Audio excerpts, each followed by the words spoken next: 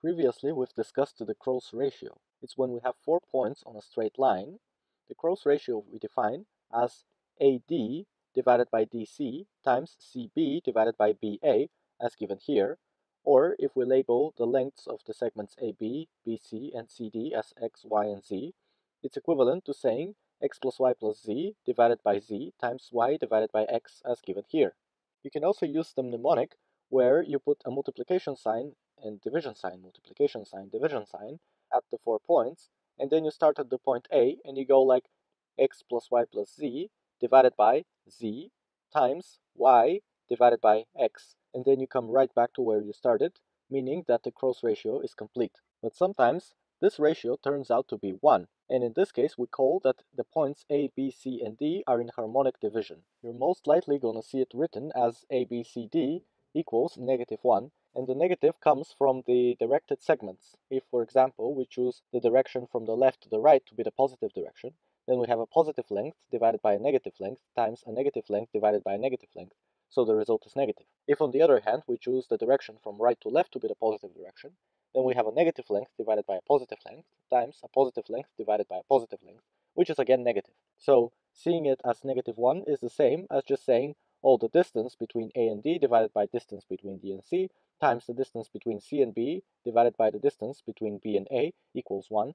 That's the same thing. And now we're going to study where the harmonic division occurs most often. Suppose you have a triangle and you choose a random point inside of the triangle, and you connect that point with the 3 vertices of the triangle with lines until these lines intersect the sides of the triangle at these 3 points. You choose 2 of the points and you connect them with this blue line until this line intersects this line at this point. Then the 4 marked points in green are in harmonic division always. And here's how we can prove that. Label this segment as A, this segment as B, this segment as C, this one D, this one E, this one F, and this one G. Then apply Menelaus theorem for this triangle and the blue line.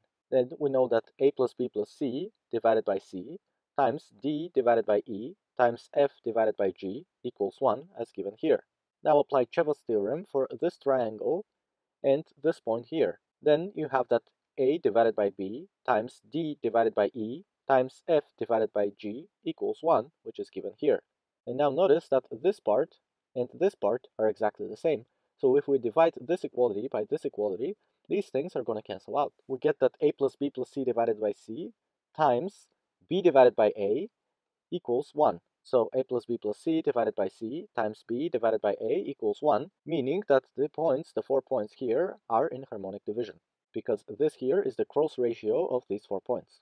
And now, by projecting these 4 points with respect to this point onto this line, we get that this point goes here, this point goes here, this point goes here, and this point stays at its place. Then, since the cross ratio gets preserved under such projections, we get that if these 4 points were in harmonic division, then these 4 points are also in harmonic division. Therefore, this divided by this times this divided by this equals 1. We can also reason in the reverse direction. Suppose we know that these 4 points are in harmonic division. So we know that A plus B plus C divided by C times B divided by A equals 1. And suppose that on this line, you choose a random point here, and then you connect this point and this point like this, intersecting this line here, and you connect this point and this point like this, intersecting this line here. Then we get this point, and this point, which have to lie on the straight line, because these 4 points are in harmonic division. See, we have from Cheva's theorem applied for this triangle and this point that A divided by B times D divided by E times F divided by G equals 1, as given here. And we know this is true because these 4 points are in harmonic division. And now we can multiply this equality by this equality. B divided by A is going to cancel out with A divided by B, and we get A plus B plus C over C from here, times D over E times F over G from here, and this equals 1. But this is exactly the statement of Menelaus theorem applied for this triangle and these 3 points. This is A plus B plus C divided by C times D divided by E times F divided by G. And from this and Menelaus theorem, we conclude that these 3 points lie on a straight line. There is one more thing we need to note about the harmonic division and projecting it with respect to a point. Suppose that these 4 points here are in harmonic division and that we want to project them with respect to this point onto this line. And suppose that this line and this line are parallel. Then what do we do? Well, this point stays fixed in place, this point goes here, this point goes here, and this point goes to, well, this line doesn't really intersect this line, then we say that this point goes to the point of infinity, somewhere infinitely far away. Then, if these 4 points were initially in harmonic division, then these 3 points, along with the 4th point in the point of infinity, must also be in harmonic division. But what does that mean? Well, it means that this distance from this point to the point of infinity divided by the distance from the point of infinity to this point times this divided by this, so y divided by x, equals 1. But now note that this point of infinity is so far away in this direction that we can essentially assume that the distance from this point to the point of infinity equals the distance between this point and the point of infinity. If you want to verify this, suppose that this was a finite point somewhere really far, and calculate the ratio this divided by this, it would be really close to 1. And then the further this point goes in this direction, then the closer the ratio this divided by this becomes to 1. So when this point becomes infinitely far away, then the ratio of this divided by this becomes infinitely close to 1. So we just consider it to be exactly 1. Therefore, the ratio this divided by this times this divided by this equals 1, and this divided by this equals 1, and so the ratio y divided by x must also equal 1. Therefore, x equals y. Or in other words, we have a midpoint here. This is a midpoint of this segment. Today we're going to have 2 optional problems. The first one is given here. We have a triangle, and this here is a random point on the inside of the triangle. So we connect the lines like this, and this is how we get these 2 points, and this line, and we intersect it with this line here at this point. We also choose a random point here on this line, and we connect it with this point like that, and with this point like that. That's how we get this point and this point. And we need to prove that this point, and this point lie on a straight line. And here's the solution.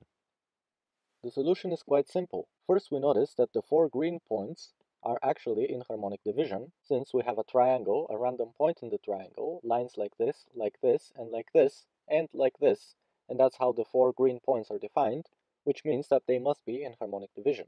Then we can project these 4 points with respect to this point onto this line, and that's how we get that the 4 purple points are actually in harmonic division.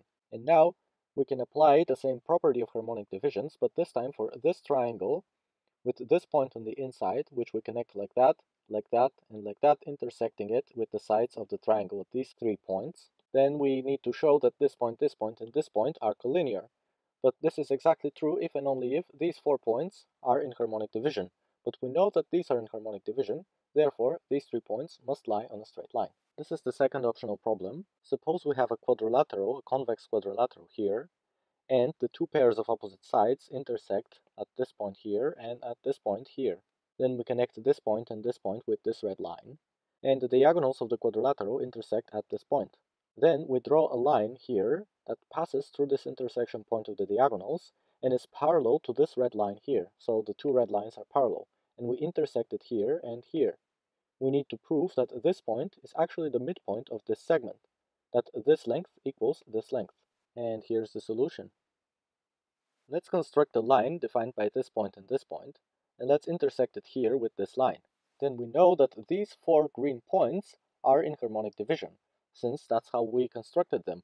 We had a triangle, a point on the inside, intersecting this line here, this line here, this line here, and this line here. So these 4 must be in harmonic division. And now let's try to project these 4 points onto this red line with respect to this point here.